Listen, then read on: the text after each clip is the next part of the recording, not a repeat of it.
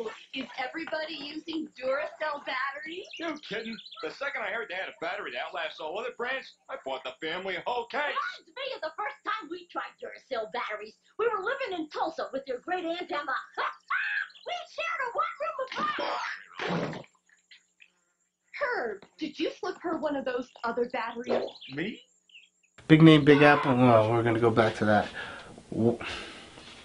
What's going on, everybody? It's your boy, the unpredictable JGeorge, and I'm very happy to announce that on October 22nd, I'm making my 2KW debut in the Bronx, New York, and I'm going up against a man fresh out of Seth Rollins' Black and Brave Wrestling Academy, a man who calls himself the Rock God, Ronnie Burton. I understand you're going to want to make a big name for yourself in the Big Apple, in the Bronx, New York.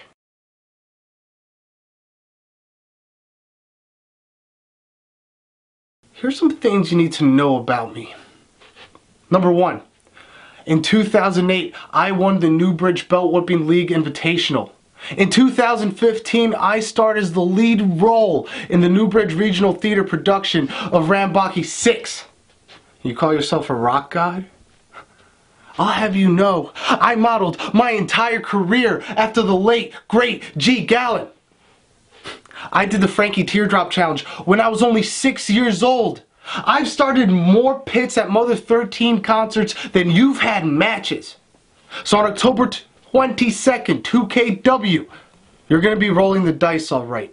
Because you're going up against a man that you can't figure out. You're going up against a man that all that training, all that preparation is not going to help you. Because you're going up against the unpredictable JGeorge.